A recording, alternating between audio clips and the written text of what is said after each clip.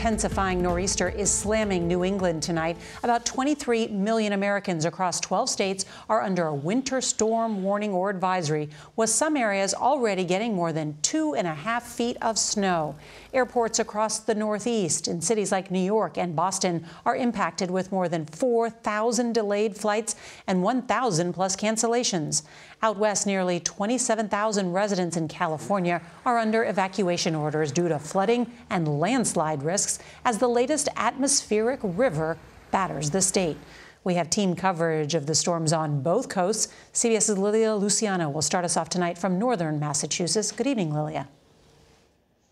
Good evening to you, Norah. Well, I don't have to tell you, you can see it all around me. The snow has been piling and it hasn't stopped snowing for almost 24 hours. It's going to continue well into the early morning. All of this just relentless weather has been prompting the National Weather Service to warn that travel tonight will be not just dangerous, but flat out impossible.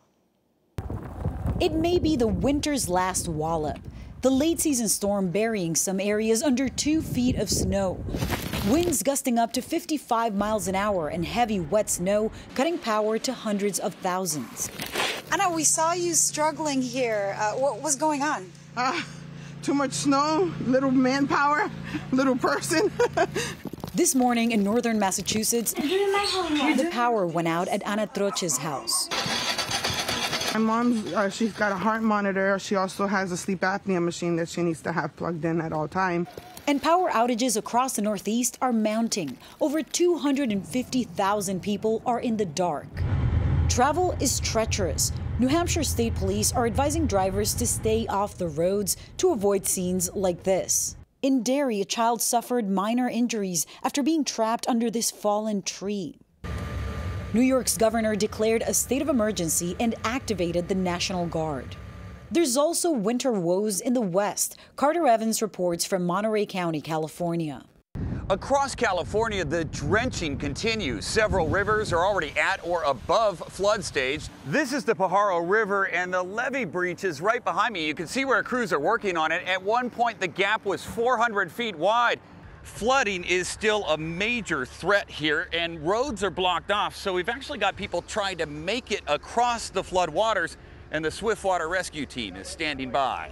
And we've already seen numerous rescues, with several more inches of rain yet to fall on already saturated ground from the 11th atmospheric river to hit California so far this year. Back in Massachusetts, snowplows are out in full force. The state's Department of Transportation has deployed nearly 1,700 pieces of equipment to scoop up snow and ice on the roads. And the wind is getting stronger, it feels like by the second. When we came out here earlier, it was 6 miles an hour. Now it's 18 with some wind gusts that could go up to 30. So even though the temperature is 34 degrees, it really feels like 17. And keep in mind, spring starts in less than a week, next Monday. Norah? Everyone excited for spring and summer, no doubt. Lilia, thank you.